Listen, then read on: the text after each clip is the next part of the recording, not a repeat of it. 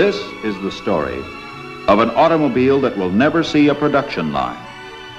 Firebird 3, an experiment for tomorrow. It's the story of the General Motors research, styling, and engineering staffs working together as a team at the vast General Motors Technical Center. Here, in an atmosphere conducive to search and discovery, GM men of ideas work for a better tomorrow. One such man is Bob McLean, a styling engineer. Firebird 3 is the third in a series of experimental cars we have helped design here at General Motors Styling. Firebird 1 was a high-performance vehicle and reflects the sweeping lines of a jet fighter. Firebird 2 was styled as a family car with additional engineering features. In designing Firebird 3, our job at Styling is to integrate the new developments of research and engineering into a fully operational, eye-appealing car. We start with a man, Oscar, and design the car around him. Basically, we need a passenger capsule and a power package. By putting a control stick here at Oscar's side, we could develop a new means of entry and give Oscar a semi-reclining seat to put him in the most comfortable driving position. For the power package, we decided to put the latest research gas turbine engine here, behind the passengers, and simplify the powertrain. We knew, too, that the accessory load would be high. So to run the generator, pumps, and other equipment efficiently at a constant speed, we use a small piston engine. This allowed us to unify the accessories in the best available space. Then the arrangement of these elements is checked to assure satisfactory weight distribution. The styling section is also working to give Firebird 3 a shape and a look. Stylists Norm James and Stefan Habsburg help conceive its futuristic lines. We start with basic theme sketches, preliminary ideas that help us over the first formative stages of design. Then we translate these sketches into side views of the car, using these fluid lines of colored yarn to work out the various combinations of curves. Change only a pin, and in an instant we can change the entire character of the car. In this way, we arrived at the basic silhouette of Firebird 3. And so Firebird 3 takes shape at Styling. Nearby, the engineering staff and the research laboratories are designing and building the many advanced features that will be incorporated in this experimental car. Joe Bidwell is one of the men who helped task force this project at Research. We at Research think of Firebird 3 as an experiment, an opportunity to integrate and try out ideas. Many original engineering features have been incorporated into this chassis. The frame, for example, with its rigid spine and wishbone construction to accommodate the passenger and engine arrangement, and the unique front axle and steering mechanism made possible by this fully powered control. Unicontrol is a new concept in steering, designed to simplify your driving task. This system uses specially developed electronic computers to control hydraulic power servos which actuate the brakes, throttle, and steering. Push forward to accelerate, steer left or right. Pull back for braking. Rotation of the control knob selects forward, reverse, or park. There is no mechanical connection between the control knob and the front wheels, but car motion feedback is supplied to the driver by the mass of the knob. To this, we have also added auto guide, an automatic guidance system, and cruise control. Two pickup coils mounted under the front of the car straddle a current-carrying wire embedded in the highway. The coils receive signals that are fed to the steering system computer in the electronic control and electric power center. The electrical signals are converted into hydraulic power at this servo valve manifold to guide the car along its course. Electrical and hydraulic power for all of the controls and accessories is provided by this small accessory drive engine, a significant development of both the research and engineering staffs. Here, advanced wear-resistant aluminum alloys are used to give Firebird 3 a compact, lightweight power plant independent of the gas turbine engine. Another outstanding feature is the Firebird's turbal brakes.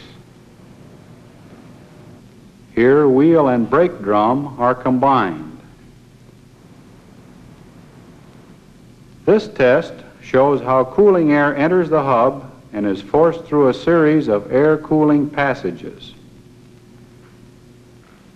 This brake mechanism and a new anti-skid device gives unsurpassed driving security. To give Firebird 3 a smoother ride and better roadability, the research laboratories have designed a high-pressure air oil suspension system in which the front and rear springs are interconnected to suppress pitching motions of the car. These springs are connected to the large axle tube here. The wheels are driven by short shafts from the chassis-mounted powertrain. These blowers cool the engine oil and provide the engine compartment with circulating air. This is the World-Fire GT305, the most compact, efficient gas turbine automobile engine today. Bill Turunen directed its development. Essentially, it's quite simple. Air is drawn through the compressor here to the burners where combustion takes place. The hot compressed gases then expand through a set of windmills or turbines, developing power. One turbine drives the compressor, the other turbine drives the rear wheels. The regenerator, consisting of metal mesh drums, salvages most of the heat in the exhaust gas and returns it to preheat the incoming compressed air. By using this waste heat, we can greatly improve the engine's efficiency. This is the heart of Firebird 3 and represents a significant step forward in gas turbine design, one of the many steps we have been able to take at the research laboratories during the Firebird 3 project. This, then, is Firebird 3, as expressed in the ideas of the men who designed this experiment for tomorrow. Ideas that must now be translated into a fully operational car. Wooden mock-ups of the car's many parts are constructed. Clay models reproduce every detail of the Firebird's body. Carefully formed plaster casts bring life to the sweeping lines of the stylist. Firebird 3 in 3 dimensions, now ready for testing in the wind tunnel.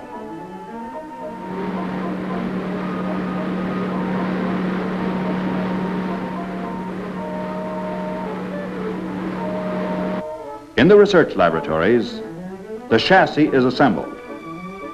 Developments of the many General Motors groups now come together to work together in Firebird 3. And soon, the stylist, researcher, and engineer can see his ideas take shape in sweeping lines of fiberglass and steel. And this is the realization. Firebird 3. Functional beauty today for tomorrow.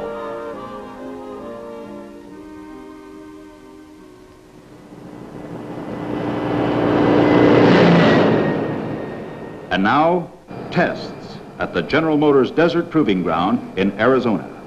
Test to prove out the forward-looking designs, the ideas embodied in this experiment on wheels.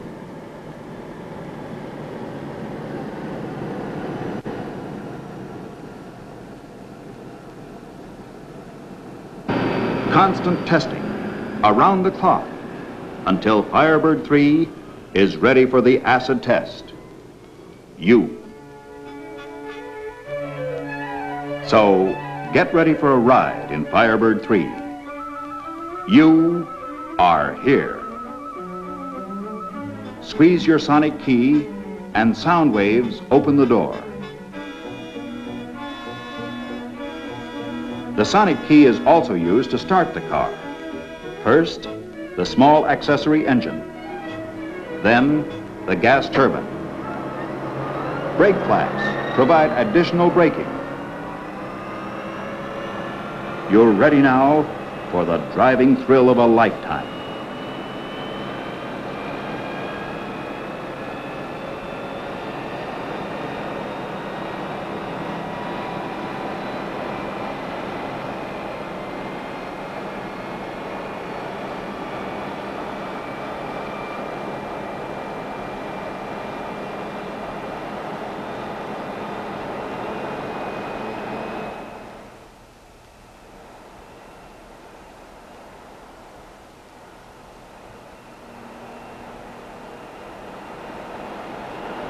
Want to sit back and relax? Well then, set in the speed you want to drive and switch over to automatic guidance. Release the stick and Firebird 3 is on its own, receiving its commands from a wire in the road.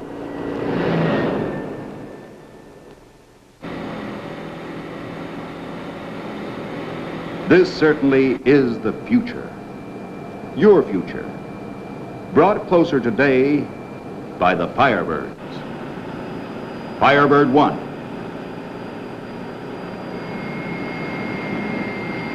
Firebird 2. Firebird 3.